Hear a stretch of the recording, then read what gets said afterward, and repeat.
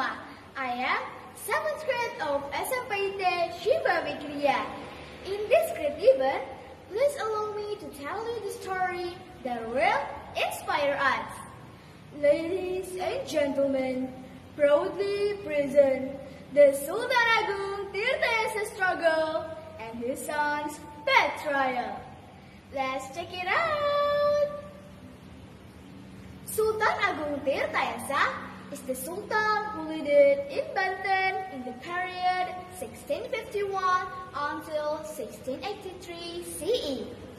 One of his struggles that was no less heroic was against the Dutch, because the VOC, British East India Company, implemented a trade monopoly agreement that was detrimental to the people of Banten. One day, one of the princes of Sultan Agung Tirtayasa, named Purbaya Prince, came to his father. "Father, allow me to report that the Dutch company have blockaded the Banten Bay. So, the traders from Arabia, China, and Europe stay away from Banten. They don't dare to answer to our land," said Purbaya Prince. "You cursed colonies! How dare! It can't happen!" Then Sultan Agung Tirtayasa ordered people to exchange the VOC. He and his force fought against the VOC. This is where the success of Sultan Agung's leadership was seen. He succeeded in breaking the blockade created by the Dutch. Many ships belonging to the Dutch were damaged. Bert even says it. Of course, this back, the VOC became angry. "For the damn sake, this can't be happening again. We have to do other ways to make down the kingdom of Sultan Agung Tirtayasa, or we will die," said a Dutch general named General Regulus van Hans. The Dutch then made a politics divided empire between Sultan Agung and his sons. They were Purbaya Prince and Sultan Haji. The Dutch then incited Sultan Haji to reject all of his father's policies. The relationship between the Dutch company and Sultan Haji is getting closer and closer. Meanwhile, Purbaya Prince thought that his brother was influenced by the Dutch. "I suspect that you have become a Dutch henchman, don't you?" asked Purbaya Prince. "What's your fault, brother? What I do because I am the successor of the kingdom. The Dutch come to me because they want to make peace. Isn't it better to live in peace without war?" told Sultan Haji, explaining. Hearing the explanation of Sultan Haji, Sultan Agung advised him. "My son, the company is cunning. They are kind because they have a wish. If you don't change your decision back, don't blame your father for going back fighting against them."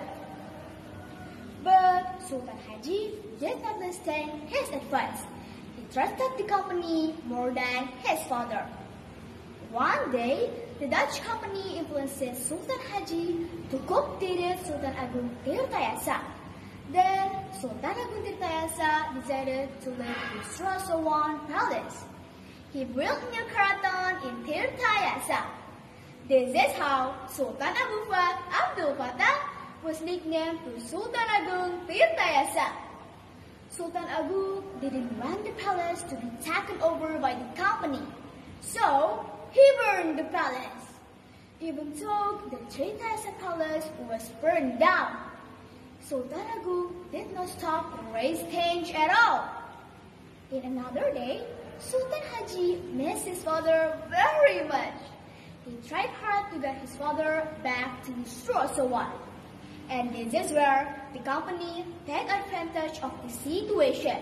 The company then made a trick as if Sultan Haji had sent a letter to Sultan Agung Tirtayasa asked to come to Surasawan. Then, it was really happened. Sultan Agung Tirtayasa finally came back to Surasawan. "Father, please come. I miss beg your pardon for my fault. I was wrong about the company," said Sultan Haji. Suddenly, in the middle of their conversation, the Dutch Khan and Arab Sultan Agung then sent him to Batavia. Sultan Agung surrendered without fight. This trap and Sultan Agung's struggle invented, caused by his son's betrayal. Purbaya Prince had also been erased by the company. After the arrest his father and brother, Sultan Haji always came under the Dutch company's pressure. He was never given freedom, even though he was a king. Sultan Haji, who was sick at the time, left the palace and then died. Well, my friend, that is the story of Sultan Agung III's struggle and his son's betrayal. So inspiring us, isn't it? Why? Because there is a moral message.